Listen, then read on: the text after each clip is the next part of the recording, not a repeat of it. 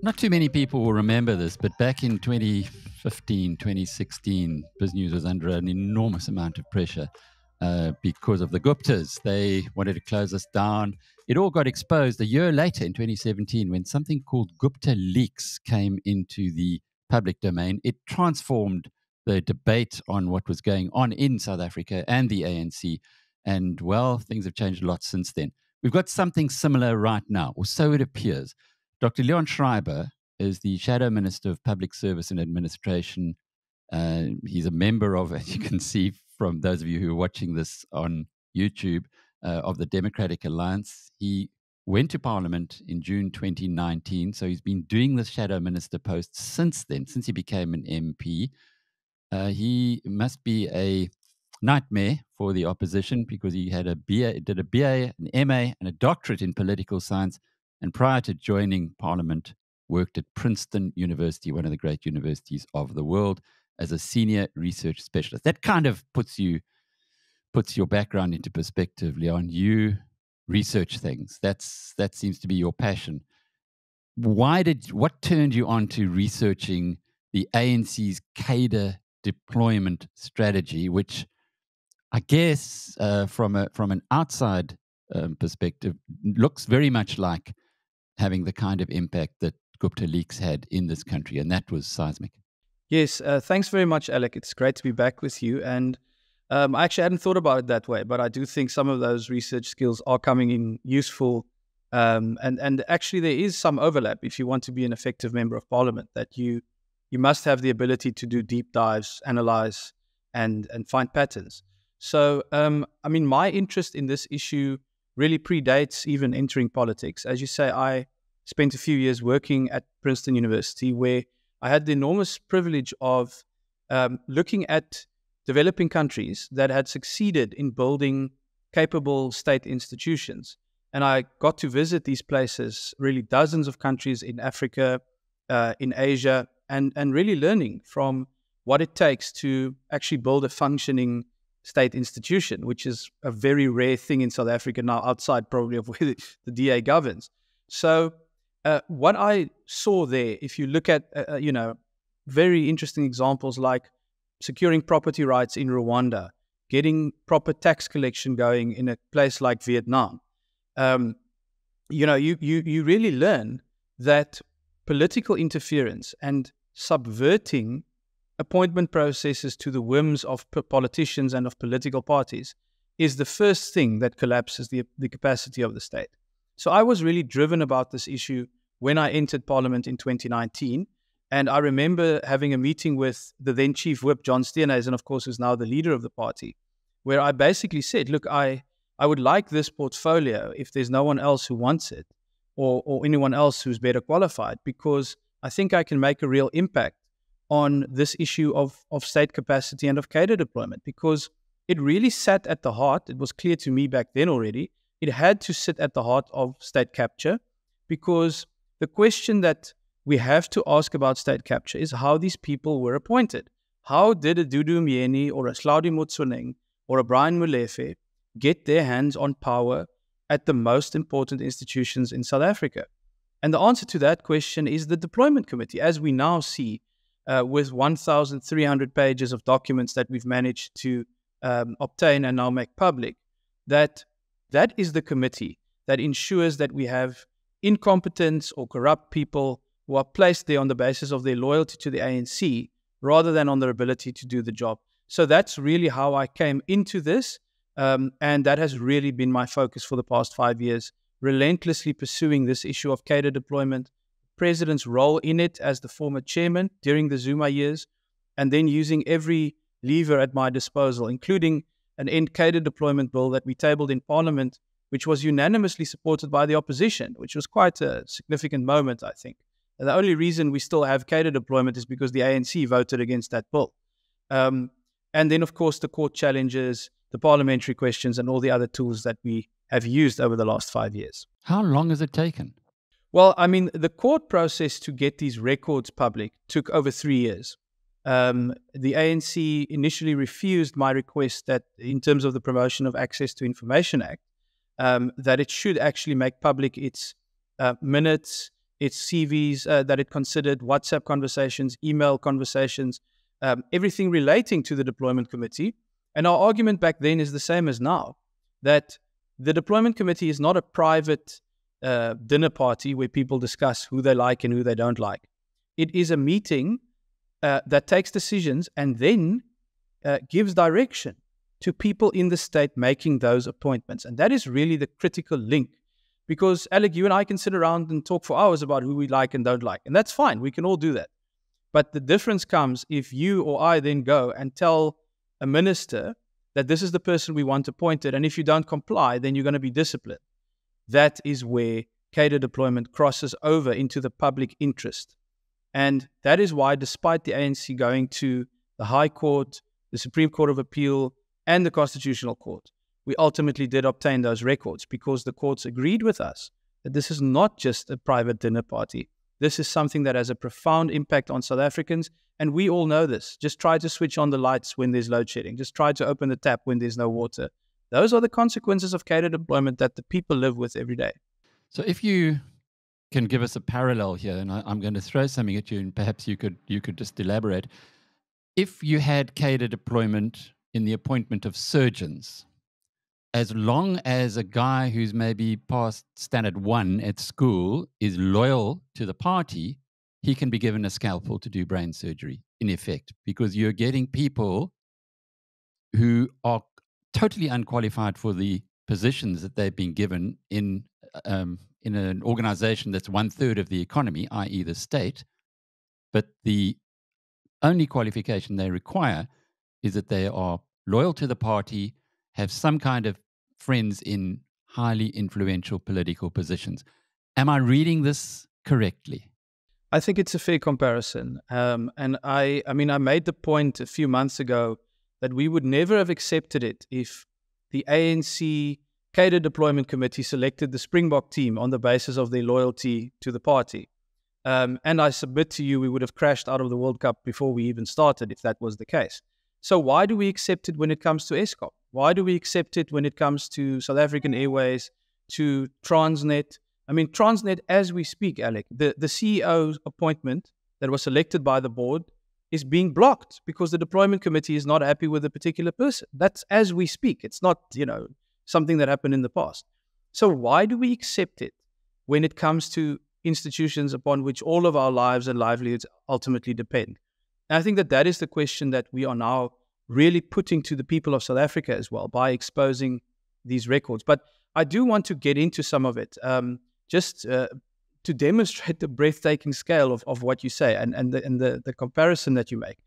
So it probably is even worse than what you say, because we have found in these records a database containing hundreds of names. And the title of this database is Cadres for Consideration, or Names for Consideration of ANC cadres. Now, if you go and look at this database, first of all, you will be struck by some of the examples of people whose only job ever has been in politics and who have never, demonstrated the skills necessary to lead a state-owned enterprise or a government department. That's the first thing. But the second thing is that in this database, what you actually have is the ANC actively looking for jobs for its cadres. So in other words, it's not even a case of there's a vacancy and then, someone applies.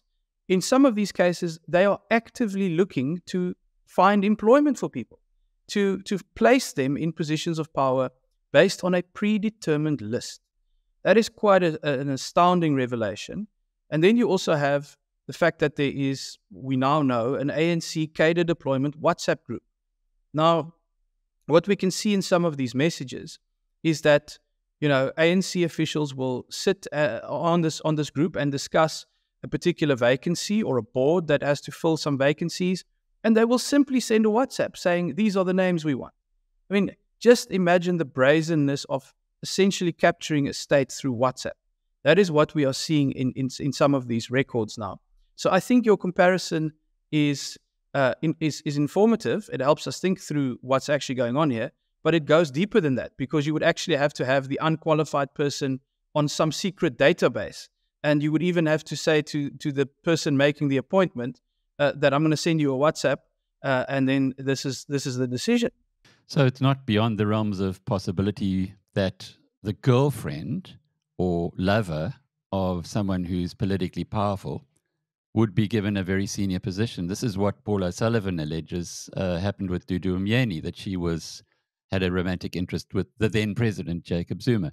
That suddenly now, in the past, seemed in the realms of science fiction. Now it seems to be science fact. But one step further on this, if this is the way that jobs are organized, or the power of the state, or the levers of the state are organized, does it not also support many allegations that we've gotten here but never been able to prove, that the ANC has told companies who they need to be putting in their black economic empowerment consortia, i.e.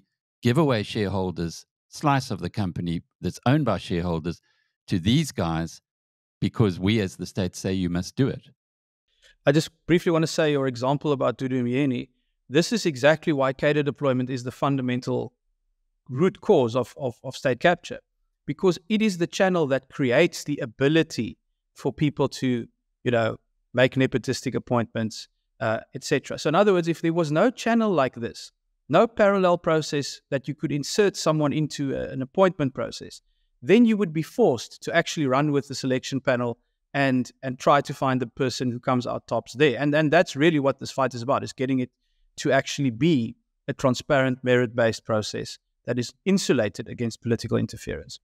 But, I think the bigger point here about what we're busy, challenging here is precisely to move away from examples where we have all kinds of nefarious considerations except the ones that actually matter. And I think that's the fundamental point that we need to get across through this fight. And so whether it takes courts to weigh into that, whether it takes, the election coming up and hopefully getting people to understand what's going on and where the root causes of failure comes from, we will be pursuing all of those channels, Alec, to continue to drive this particular issue. But we talked about the Gupta Leaks, and I think your point was very well made about how it actually, I think you said it changed the political conversation. And I think that's kind of the moment we're in now. Even the discussion we're having today, the ability to not talk in abstracts about what could be happening, but to actually be able to go and reference things that really did happen and, as I say, are continuing to happen, I think is potentially a real game changer for us to not have to have, only speculation. We can all put together the puzzle pieces. I think this is where the BEE question does feature, because I remember writing an op-ed about the link between cadre deployment and BEE a few years ago. And essentially, the argument is that these are two sides of the same coin, because they are both geared towards giving the ANC control over the levers of power. And what is very interesting that many people may not know is that the ANC's actual cadre deployment policy, the document itself, is not limited only to the state. It mentions the private sector and the need for cadres to actually also be deployed into the private sector. And it is very easy to see how a system that is clearly, very refined and extensive. If you have 1,300 pages of records, only covering, by the way, a short period of the time that we were actually looking for, and we will be announcing additional steps on that soon, because the ANC has actually not complied with the court's order.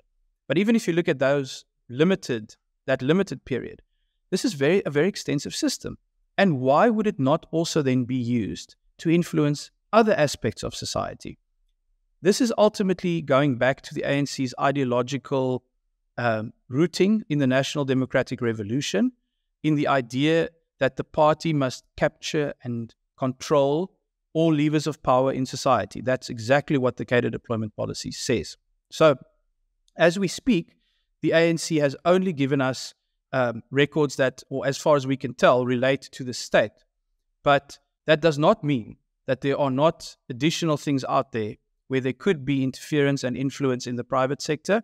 And again, if you look at, this is where President Ramaphosa becomes such a fascinating case study in actually state capture, because he himself is a beneficiary of BEE, of crony capitalism, of being a connected ANC cadre in the private sector. And then he went on from 2013 to actually chair the deployment committee that did the same thing to the state. And I think that this is a very important part of what we're discussing, is that once and for all, any suggestion that Cyril Ramaphosa was not part of the state capture project is dead once you see how the cadre deployment committee operates and understand that he was the chairman of this thing throughout the Zuma years. But the mind boggles. Maria Ramos goes from a deployed cadre position to CEO of ABSA. Jill Marcus goes from a communication specialist to chairman of ABSA. Trevor Manuel goes from the finance minister to chairman of Old Mutual, and so on, and so on, and so on. How deep this runs, I guess, will only become evident over time. But Leon, you care, I care. Does South Africa care? I think South Africa does care. I can say to you that the way in which this issue has gained prominence over the past few years, and obviously I think the DA's work has been central to that, but so has the State Capture Commission. We should not forget that Judge Zondo identified cadre deployment as laying the foundation for state capture, and that he found it to be unconstitutional for anyone to consider the views of political party committees when making appointments. So I think that this, if you go back to 2019, interestingly, I think if you ask people, have you heard of cadre deployment? Many people would have said no. I think that the picture has changed by today. And what I certainly pick up from interactions on the ground is that there's an almost visceral response to this idea that the ANC can reserve positions of power for its cronies and for itself. And I think there's an element that we underestimate if we only talk sort of at the more systemic levels of what cadre deployment does. Because this same thing happens all the way down to your local government sphere. And what I have gotten quite a few messages over the last few weeks from people who experience cadre deployment in a way that relates to things like EPWP work opportunities, where there may be part-time jobs available in a rural municipality where there's desperate poverty and unemployment. And then those opportunities are dished out by ANC ward councillors to their fellow ANC comrades. And we should not underestimate the resentment that this breeds in communities that are far removed from necessarily what's going on in Parliament or the courts, but who actually viscerally experience the unfairness, the discrimination, and of course also the corruption that comes from cadre deployment. So perhaps in a sense what the DA has achieved and will continue to do is to actually work with the public to inform them and actually give people the language to understand what's going on, what is happening to them.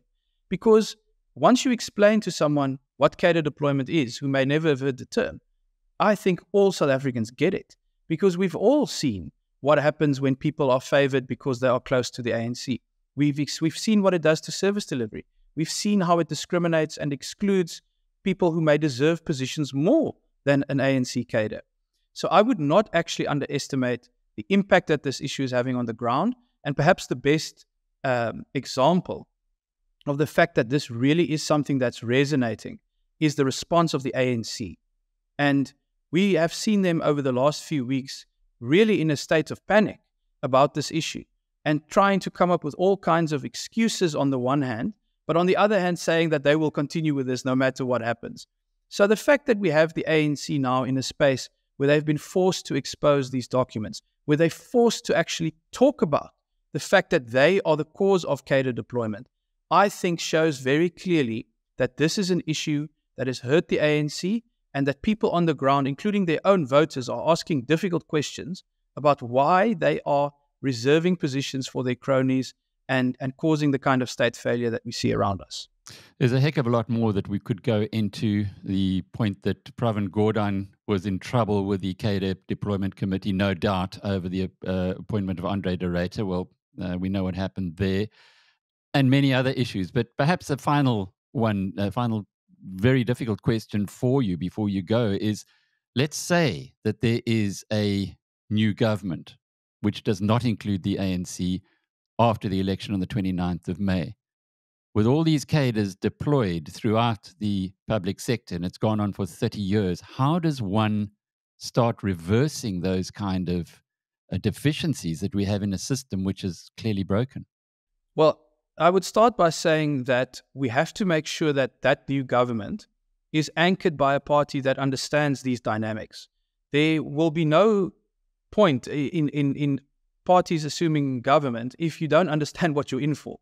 And I would say the DA, more than any other party in South Africa, understands these dynamics because we have inherited ANC governments on multiple occasions and across the country. You can go back to Cape Town in 2006. People look at it now and see the track record of delivery. But Cape Town was going down the same road as other cities in South Africa back then. And when Helen Zille became the mayor, she had to actually clear out people who were not able to do the job and institute new appointment processes that would look for skilled people rather than cadres from any political party. And, that is the pattern that you see in Cape Town. It's the same thing you see in the Western Cape. And I would say it's the same thing we're experiencing in Tshwane right now. People are obviously, still dealing with the consequences of Tshwane that had gone much further down the line than Cape Town in 2006 in terms of what cadre deployment has done to service delivery. So our mayor there is not only on the front line of this battle of how you actually get a civil service working again after 3 decades of cadre deployment, but it is very important in the party that we're able to learn from people like him and others in government so that we know what to expect when we have a new government that actually needs to deal with this at a national level. So I think, it's going to be fundamentally important that people support the DA on the 29th of May with exactly this prospect in mind, that we need a party that is clear about the role of cadre deployment in collapsing the state and is determined to confront it. And I would end by saying this is why, at our manifesto launch this past weekend, abolishing cadre deployment and instituting a new merit-based appointment process that is completely free of political interference from any party is one of the apex priorities in our manifesto. And I think it reflects the seriousness not only of the situation, but also of the DA. I mean, we are putting this right front and center because we are serious about taking power, and we know exactly the question you have asked is what we will have to confront. We will have to fundamentally reform the Public Service Act. We will have to fundamentally reform the Public Service Commission, and we will have to fundamentally reform how we make appointments in the public sector in South Africa so that we can start finding capable people who are there because they can do the job, not because they are serving a particular political party. Thank heavens we have a template. At South Africa, you can look to the Western Cape and data after data is telling us that it can be done. And I think that surely is a message of hope. Dr. Leon Schreiber is the Shadow Minister of Public Service and Administration with the Democratic Alliance, and I'm Alec Hogg from BizNews.com.